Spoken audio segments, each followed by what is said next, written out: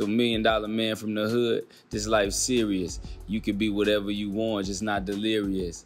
So that line is basically just me saying, you know, if Hov got $1 billion, then it's possible. And if I'm from the hood, we come from the same demographic, there's no reason for me to be delirious about anything. If I set proper intention and I work for anything, I could become exactly who I think I can be. Get your mind right, get your grind tight, put your plan in motion, then get your drive right.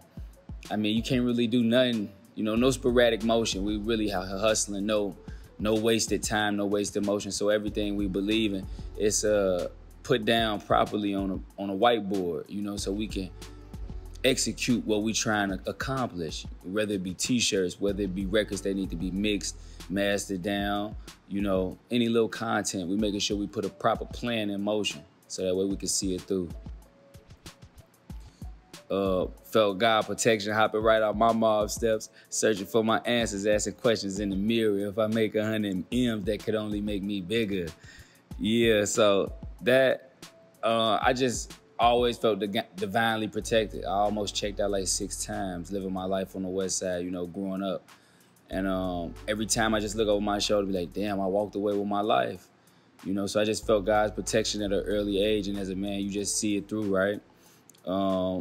Answer questions in the mirror is literally me asking, you know, what's my purpose? What's my intention? What am I here to do? You know, and I feel like for me, I'm here to impact people, inspire people.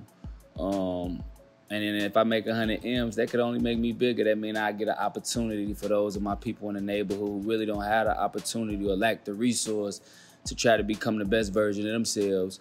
We will be using the money to, you know, bring resources to our neighborhood, allowing these shorties to get stuff that we didn't really get the chance to, code, whatever you could think of, you know, something that's positive so that they can produce something positive for the hood.